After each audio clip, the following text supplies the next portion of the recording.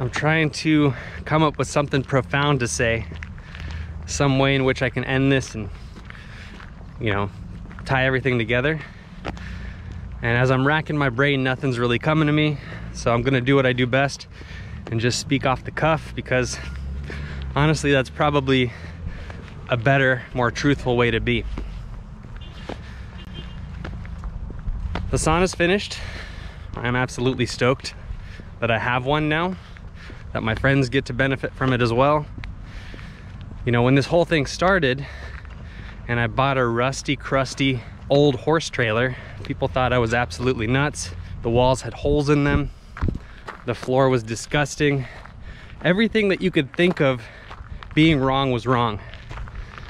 And through lots of hard work, lots of effort, craftsmanship on the behalf of my friends, we really transformed this thing and made it into something that I'm very proud of.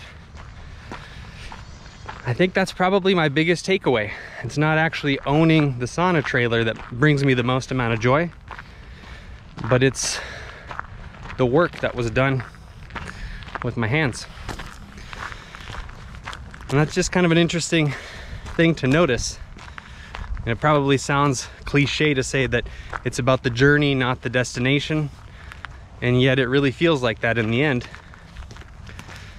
And, you know, hopefully, those of you watching, hopefully my efforts will inspire you to set a high bar for yourself and just attempt to do something that you don't think you can do. Because the reward that you get once it's done is absolutely immeasurable, and it's beyond pleasant. It's like a big hug that you give yourself.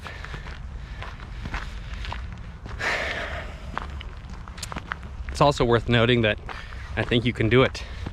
Set a goal for yourself and go after it. Now, this is not at all to take away from the fact that the sauna trailer is real. I am like elated beyond belief that my friends and I have one. The Pacific Northwest, where we live, is a very dreary place 9 months out of the year. And when the clouds roll in and they're relentless, it's really easy to get down and just kind of sink into depression, that kind of thing.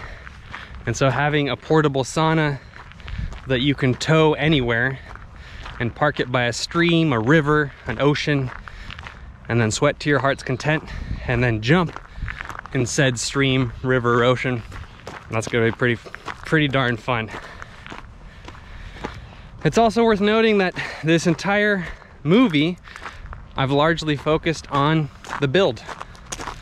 You know, I've been researching how to do things properly. I've been slowly learning how to do them properly. And this is just the beginning. I reckon that it's gonna take many months, if not years, to figure out all my protocols, how everything works, to perfect how, you know, I burn logs in the stove.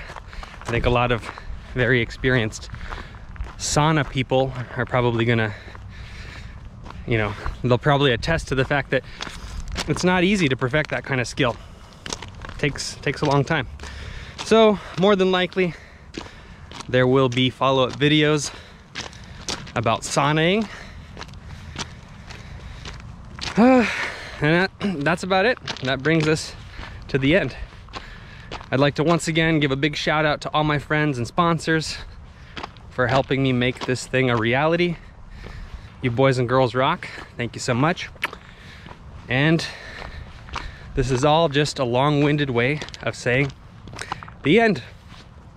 Thanks for watching. I'll see you later. Ciao.